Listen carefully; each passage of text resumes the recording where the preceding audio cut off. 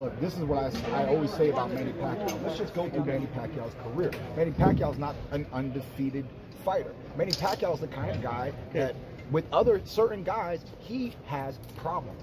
We are all human beings. Manny is only so big.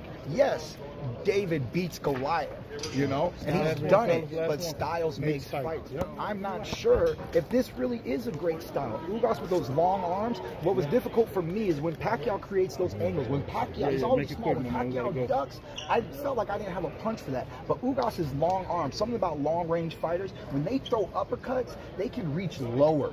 They can reach lower in their uppercuts. I think the uppercuts for Ugas is going to be a key to victory. The body shots. We did see Manny Pacquiao fade. We did see me step up in the later rounds. If that happens again, can he dog it out at 42 years old? That's what we're here to see tomorrow night. When he punches and ducks, that was like kneecap size, bro. I don't got a punch for that, okay? I'm looking at him over here. I'm looking at him over there. And I'm like, what do I hit this man with? I don't have a punch for that. You know, luckily, I think Ugas might have a punch for that. I was thinking about it. People who have a longer reach, when they throw uppercuts, see where my arm is? When people have longer arms, their uppercuts naturally get to go a little lower.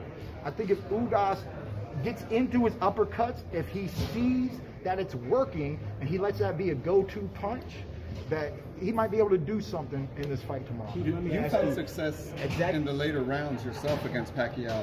Well, what was it that you found like, oh, this works a little bit, or like were you just finding your spots? No, it was time to. I got knocked down. I was pressing him with my body, but not my hands. After we got to the halfway point, I said,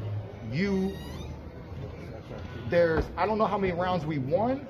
I don't know how many rounds we lost, but you didn't lose every round. So you're in this fight. Let's put ourselves more into this fight. And I did that instantly. So it was all about the mindset and gearing myself up. Ugas' mindset on stage, I don't speak Spanish, but he's making lots of facial expressions. He knows that people think he's a paper champ. He knows that. He wants to prove that he is not that come tomorrow night. And you know what, speaking of that, break down the keys to victory for Ugas. A lot of people are saying that body shots, is good with body shots. Exactly. Start from round one. Start from round one. If he faded on me 2 years ago, he's most likely going to fade on you, okay? If those body shots, we all know the philosophy behind body shots. You chop at the tree. You chop at the tree, you know. So if he's able to do that, you know, I was doing it a little bit, hence that body shot in the 10th round. Pacquiao was like, I can do it too, bam, you know. We just got to see. Ugas is going to have to be careful. Pacquiao's trained himself throughout the years to take advantage of fighters out of position. So he's going to have to do his best to stay solid and not get out of position and not let Manny do what Manny does best.